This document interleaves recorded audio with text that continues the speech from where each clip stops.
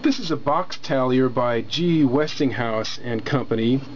It dates from the post-Civil War period, perhaps around 1870. As you can see, it's made of wood with 3 windows for displaying a number. Its function was simply to count. By raising this brass elevator, the number tallies up from 0 as high as 999. And when you hit 59, it goes up to 60, just like that. It has an interesting feature in that you can remove the mechanism. We'll turn the box around. It has a pin that holds the mechanism in place. Pull that pin out, open the box, and lift the mechanism out.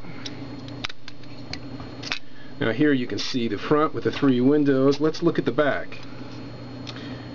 Now here we have 3 raised gears. These are brass.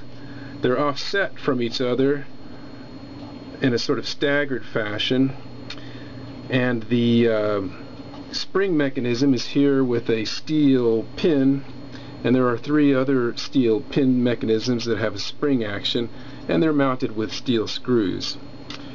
The interesting thing about this piece is that it's craftsman woodworking, which integrates a set of manufactured brass gears along with the fine woodwork of the craftsman material. So this is a neat example of early industrialization in America.